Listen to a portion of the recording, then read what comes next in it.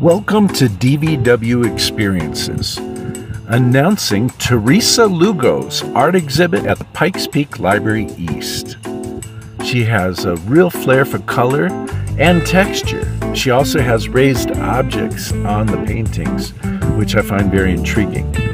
I love the glass that's broken with a pink flamingo in it and the spilled wine. It was just a really lovely series of an incredible evening, apparently.